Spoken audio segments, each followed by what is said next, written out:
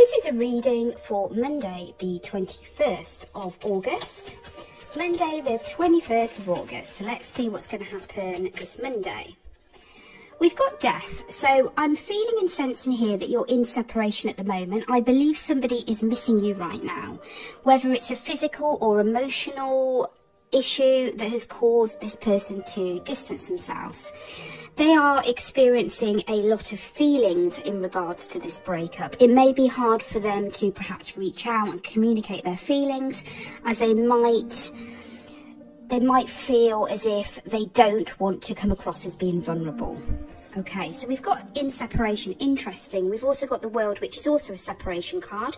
The World is the final card of the Fool's Journey. Can you see she's got the wings there, which basically represents that despite all these problems in this relationship, they are ready to fly back to you.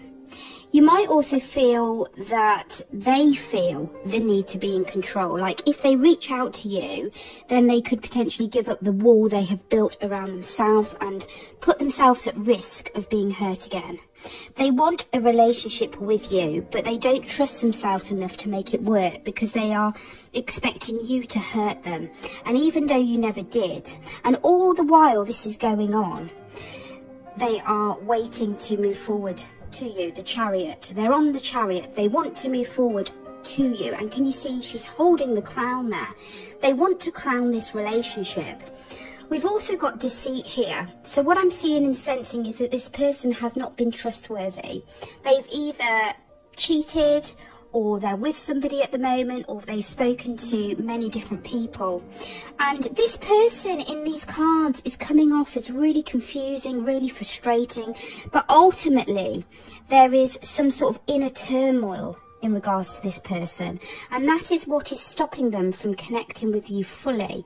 And I can see in the Death card here that there is pain from past experiences which are still lingering in their subconscious mind and causing the fear of opening up again or opening up to you.